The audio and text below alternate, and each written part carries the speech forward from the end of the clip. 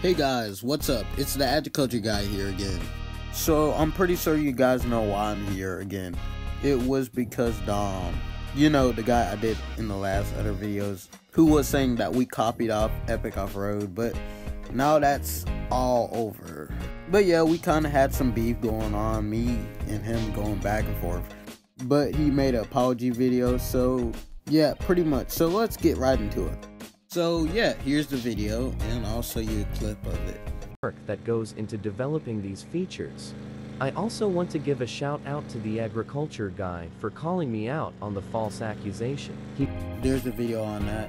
And I do want to thank you for apologizing. I'm sorry, Dom, that I called you Little Ducky here and there, but I very well do accept your apology. I hope we can be friends in the end. And who knows, maybe we could do a collaboration. But I can guarantee you I'm not going to be playing Epic Off-Road anytime sooner, guys, so yeah. But overall, Dom, you do make some high quality content, and all I want to say is keep up the good work. I hope this doesn't happen again, but you're right, both games have a very unique look in a way. But yeah, guys, thank you guys for watching, and I appreciate it, Dom. Alright, y'all, this is the agriculture guy, and I'll see you guys later.